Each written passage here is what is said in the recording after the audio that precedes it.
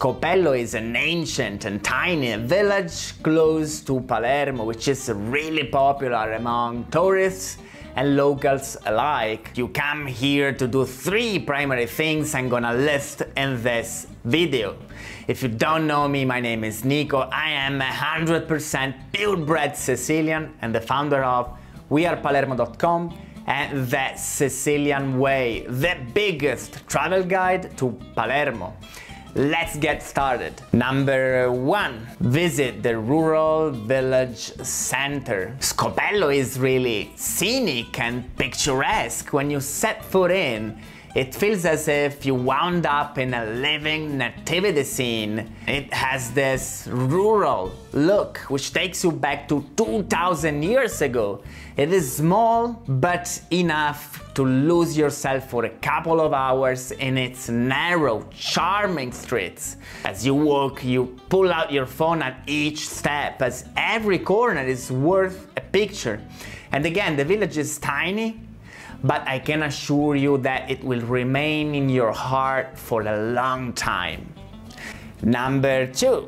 Binge on the Pane Cunzato. Sicilians come here from every corner of the island only to eat the addictive Pane Cunzato.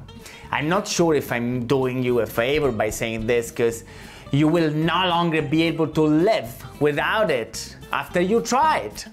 Pane Cunzato is a freshly baked bread stuffed with raw tomatoes, cheese, anchovies, salt, pepper and olive oil.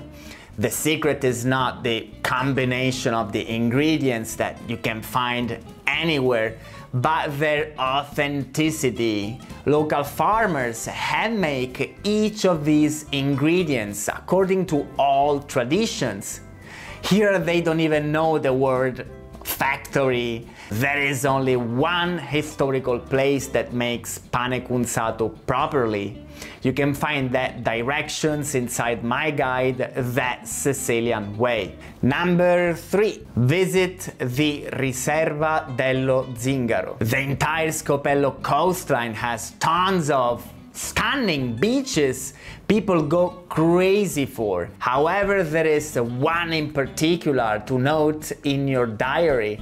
This is the Riserva Dello Zingaro. It is an heavenly nature reserve that stretches for 7 kilometers, about 4 miles, and it is full of beautiful coves with crystalline waters. You get to different beaches through spectacular natural hiking paths. To swim in these waters must be your obsession, so don't miss it because you will regret it for the rest of your life. That's it. In the description box I've included a link to 7 cool itineraries you can download for free to make the most out of your trip around Palermo.